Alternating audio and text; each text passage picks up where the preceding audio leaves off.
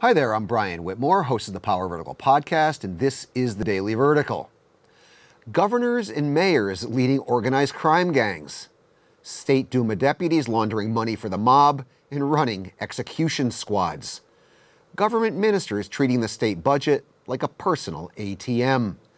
That basically sums up a new report by opposition figure Ilya Yashin documenting the criminal activities of the ruling United Russia Party. The 66-page report titled Russia's Criminal Party alleges that United Russia has essentially become a vehicle for the political legitimization of organized crime. But here's the thing.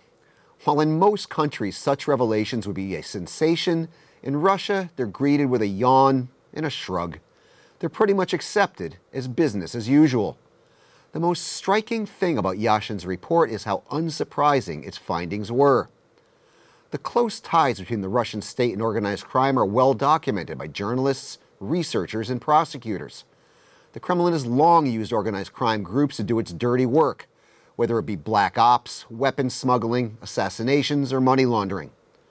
Russia's mafias are in fact a nationalized asset.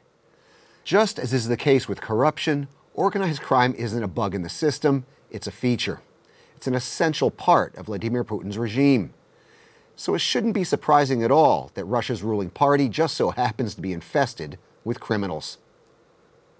Keep telling me what you think in the comments section, on the Power Vertical's Twitter feed, and on our Facebook page. I'm Brian Whitmore, and that was the Daily Vertical.